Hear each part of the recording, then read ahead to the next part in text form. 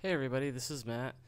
I'm back again, this time for the second video in the series on Ruby modules. Before I get started though, I want to say thank you to everybody that subscribed to my channel. I have a special thanks really for Matt Slay, who ended up posting the video, just like a blurb on RubyFlow about the video channel that I've got going. And so definitely, I'm glad that more people will be seeing the videos, and I really, I hope I can up the code quality, or excuse me, the casting quality, to be a little bit better and more professional. I know someone did mention that there's more ums and ahs and stuff like that than there should be, and I think he's definitely right about that. So I'm gonna try to improve that. So, and there's definitely gonna be a lot more videos coming. I've got a little bit more free time now. Okay, so, and that's pretty much the last of the updates that I have. I'm also going to be putting the videos in the playlist soon. And definitely feel free to contact me on Twitter and request a topic. Definitely anything people are interested in. Love to tackle. Okay, so where we left off last time was talking about how modules can be useful for adding functionality to a class, right? So you don't want to have everything necessarily in just one class and use a rigid inheritance structure like people do in Java. You want to be able to use it in multiple classes, and that's one of the things that Ruby modules allow you to do. That being said, one of the other things it allows you to do, and I think in my opinion it's maybe the more important of the two, is the fact that it allows you to break out your domain logic so that it's not all crowding the same exact, you don't have all those same methods in the same object in class. So that's what I'm going to kind of demonstrate here with just one class called loan. And I'll show you what I typically run into on a daily basis. Some of the classes that I've seen are 300 or 400 lines long, and you've got methods for all sorts of things, caching layer things, or windows of when things are valid, things like that. And it's really tough when all that stuff is in one class. So a good solution is to break those things out into their own modules. And so I'm going to demonstrate exactly how all that works here with a very boring loan example, but hopefully it kind of makes the point. So, and also keep in mind, you can get all this code off of GitHub. The link is in the description. Okay, so let's get into it. So we have this class loan, and it's got this attribute accessor, balance owed, maturity months. A loan obviously has a length till it becomes completely, paid off. And so that's what that maturity months is. Normally it's years, or I guess however banks calculate it, but I'm just doing months because it's simple. Interest rate is obviously the rate of interest that you're paying on that loan. In this case, we're going to use a monthly rate, so it's calculated down to the month, which I think in this case is 1%, but we'll get to that. So the first method we have here is called owed by month. Its purpose is just to calculate how much you owe and how long is left on the loan. So that's pretty straightforward, right? The second one is print balance. So this is just giving a friendly, human readable, your balance is balance owed. Pretty straightforward there too. The third one is years left to maturity, which basically will tell you how many years you've got left until this thing is mature. Based on, we're just taking how many months we have, divide that by 12. Also very straightforward. Fourth, we've got print estimated cost per day, which just gives you, again, a friendly little message saying, okay, on average, you're owed by month divided by 30, your cost comes out to X number of dollars per day. So you can, you ever see those ads where they're like, for the price of a cup of coffee a day, you could get X, Y, or Z. Well, that's sort of what this is. And lastly, we've got the cost of interest. So, and this is also, calculated. Well, this one is actually calculated on a monthly basis. So this is what our cost of our interest is.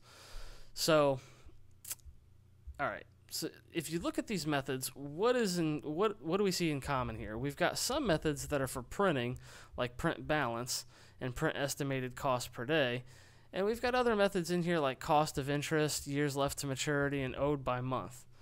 Okay, just keep that in mind as we go forward. So I'm going to run through this example, then we're going to talk about that a little bit more. Okay, so what we do, we come down, we create this loan object, we set the balance owed, we set the maturity months, and we set the interest rate to 1%. So we owe $2,000 over 10 months, and the interest that we pay per month is 1%. So, which is like, I guess a little bit more than 12% a year. But okay, so now we're just going to print out all these things, all these methods that we have. And I separated them here: owed by month, years left to maturity, cost of interest, and then we'll print the balance and estimated cost per day. So come over here to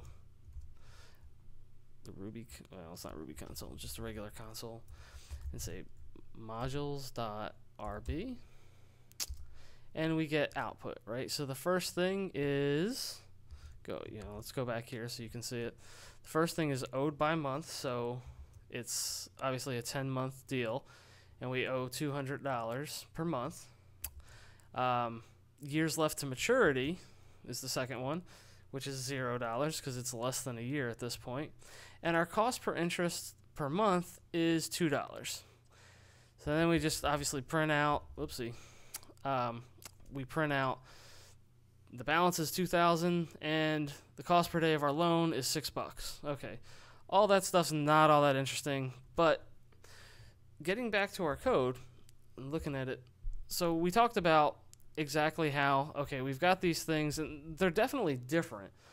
And what you'll notice in classes is that as that class expands and gets larger and larger, you start to get lots of different functionality all meshed into the same class, which is really, well, it makes it really tough because, I mean, in this case, look, these methods are related, print balance and print estimated cost per day, but they're not even next to each other.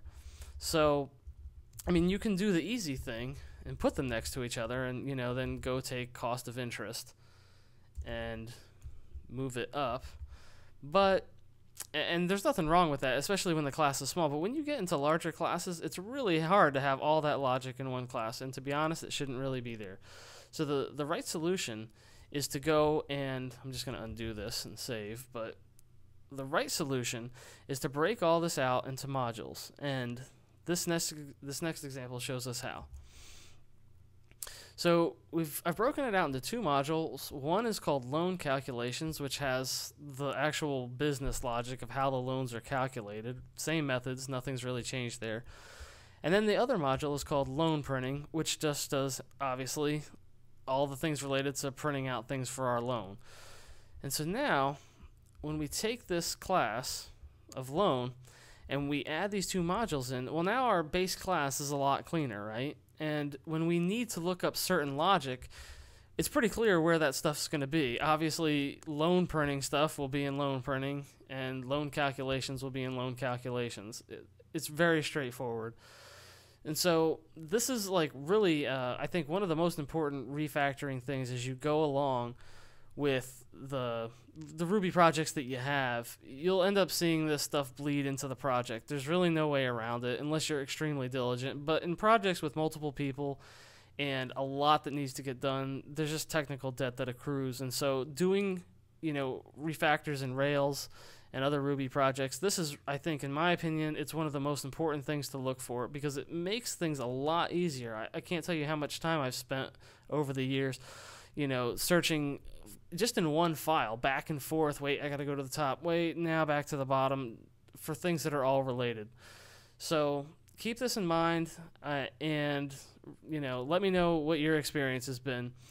But I think that you'll find if you start breaking things out like this, it'll be a lot easier. Now, keep in mind, like in our base class here, all we do is have our two modules and our attribute accessors. And in this case, you don't have like a super compelling reason because there's only 5 classes. Or excuse me, there's only 5 methods. But when you've got like 50 methods in a class, which is not really uncommon. I've seen some like train wreck Rails projects in the just over the years where they've thrown everything in the kitchen sink in there, and it takes a long time to get up to speed. Whereas if they have everything in a in a module, it makes things a lot simpler. So as you can see, like, we still have our attribute accessors here, and we're doing the exact same things as far as printing out values. So we'll go back here, and then we'll call modules 2.rb, and as you can see, everything's the same. Business logic hasn't changed, just the location of it. So that's the second thing to work with for Ruby modules. And I think next we're going to deal with namespacing in general, and how you can have modules within modules, and again, why you would do that, and little tricks like that. And I think, like, total we're going to have about 5 videos in the series, and we'll get into the different things you can do in modules and how you can add class methods and things like that. So that's it for now, and stay tuned. Definitely give me some feedback, though. I'd like to know what you guys think, or what needs to be improved, and all that sort of thing. Okay, guys, take care. That's it.